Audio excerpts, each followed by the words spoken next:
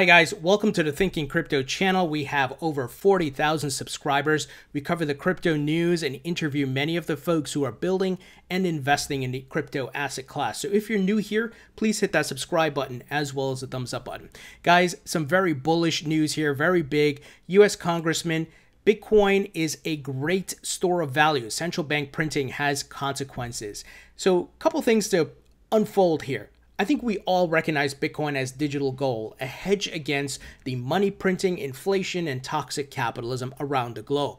But we are now seeing people in government positions, as this congressman here, and I'll tell you who it is, are recognizing that this new crypto asset class, the different use cases, and its growth. So we're talking about US Congressman Warren Davidson. That name may sound familiar to you guys. He's of course been very bullish on crypto. He gets the technology and he has been pushing for crypto regulations from day one. Him and Darren Soto put together the Token Taxonomy Act. Now, he's a Republican, Darren Soto is a Democrat, so we are seeing support from both sides of the aisle here, guys, and that's great. We just need more of the congressmen and congresswomen to recognize what is taking place.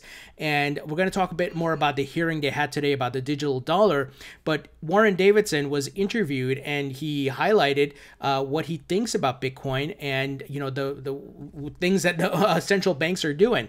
So he says here, I think if you had Bitcoin as your national currency, you would see the lack of flexibility that Bitcoin would provide for a central bank in a situation like this. I view Bitcoin personally kind of like digital gold versus a true currency. I think it's a great store of value. Big endorsement of Bitcoin from a government, a US congressman, someone part of the government.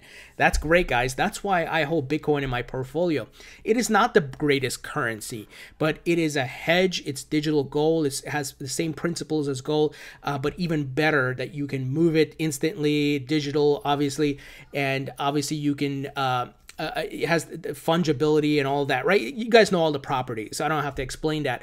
But Bitcoin is growing, and even in the current situation that we're in now, people are starting to wake up and see, hey, now I get it. Now I get Bitcoin's purpose. Digital gold, a hedge against toxic capitalism and all those things. So you are seeing more folks recognize this. And some other news here in conjunction with this, we are seeing more people who are pro-crypto are running for office here. So meet the pro-Bitcoin anti-bit license, I like that, Democrat running for state office. And this is, of course, in New York, which has the bit license, which is annoying, which is holding up a lot of crypto exchanges from operating in New York, like Binance and others, right?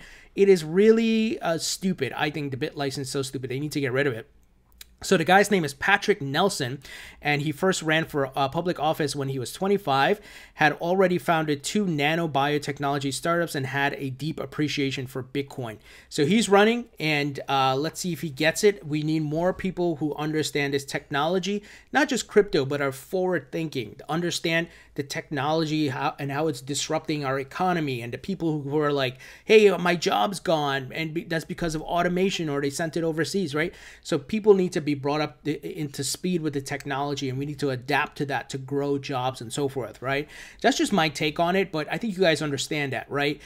It's like the horse and buggy people who had to get on board with, hey, you know what?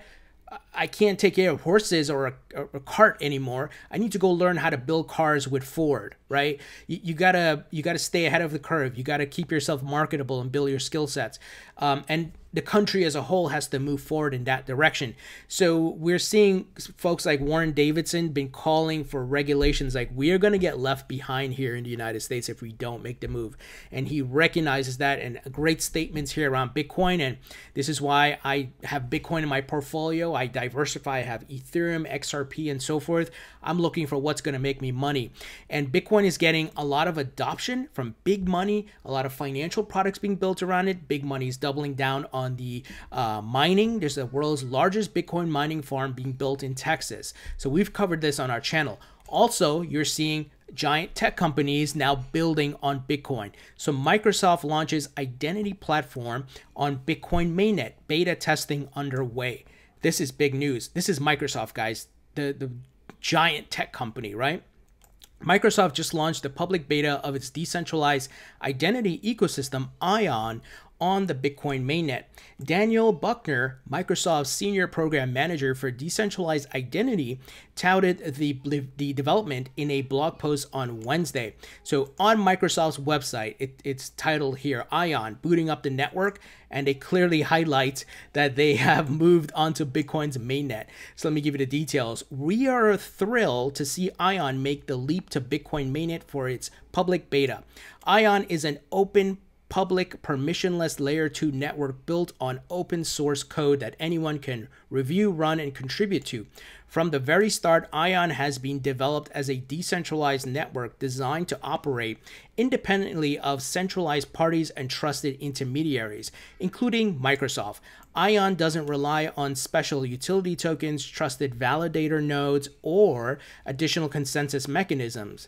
The deterministic progression of Bitcoin's linear block chronology is the only consensus it requires. So look at that, guys. They're building on Bitcoin's mainnet. So I hope you see what's happening here. Institutional money is buying up Bitcoin. You have a lot of Bitcoin financial products being built now. You see that the big money is also investing in the mining. Once again, the world's biggest being built in Texas. Also, Peter Thiel's Layer 1 is there. And Layer 1 is also funded by Gemini, the Winklevoss twins. And they're setting up shop in Texas. And now you have Microsoft building on the Bitcoin mainnet. Bitcoin is going to be successful. It is here to stay. It doesn't matter what your emotions or your feelings tell you. What are the facts? And I'm showing you facts here, guys. That is why I hold Bitcoin in my portfolio, and I hope you guys see that. Ethereum is going to do well. XRP is going to do well. Not everything will do well, but I'm just highlighting the ones that have big use cases, big exposure, and are getting adoption.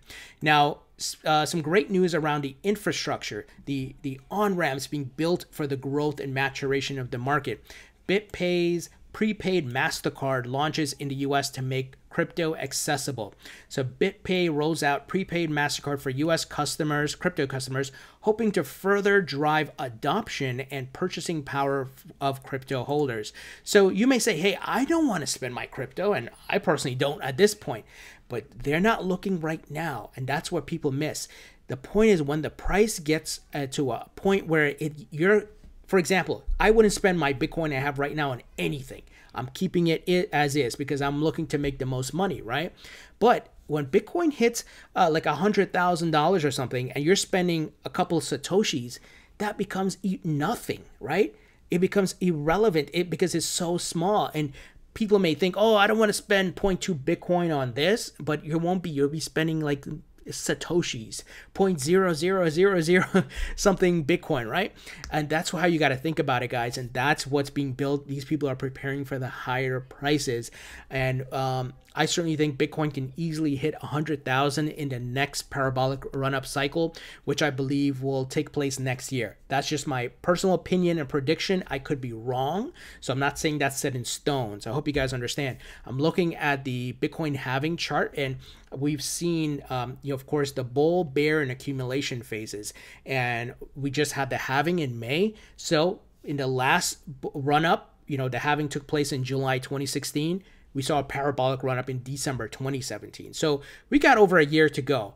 So it's not going to happen next month. But if you look at it from a macro perspective, you get a good understanding of what is taking place here. And I see more investments. I see more people talking about it, more instruments, financial products and services being built, institutions buying this up. So the demand is there, and they're going to market the hell out of this to the public. A lot of the hodlers are not going to spend, but it's going to be the mainstream when they come in. So speaking of Congress, right, they had their meeting again, another virtual, well, I shouldn't say another virtual, but another hearing, it was a virtual, where they talked about the digital dollar being used to provide stimulus payments.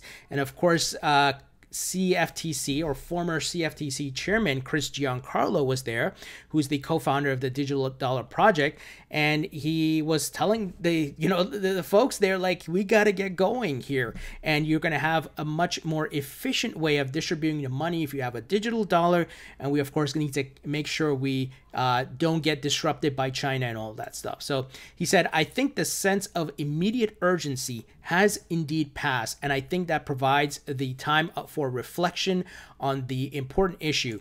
what the crisis revealed about the shortcomings in our accounts-based banking system when it comes to distribution of benefits and inclusion. I believe that crisis always reveal different things. So, you know, talking about the digital dollar, and we need to act soon. So he says, unless we act, this coming wave of innovation will put enormous strain on our aged financial system. So we have to innovate. We have to get up to speed to get up to modern day technology and speed up payments and help the unbanked and the those who don't have access to proper financials, and also the disruption that may be coming from China with their digital yuan. So this is certainly crucial for the U.S. And we see central banks around the globe are trying to build their CBDCs out, and digital currencies are on the radar. Facebook's building its Libra. So this asset class is on the rise, and patience is the key. So guys, what do you think about this statement from U.S. Congressman Warren Davidson, and also Microsoft building on Bitcoin's mainnet, which I think is huge news? Leave your thoughts and comments below. Thumbs up if you like this video. Please subscribe if you haven't already, and I'll talk to you all later.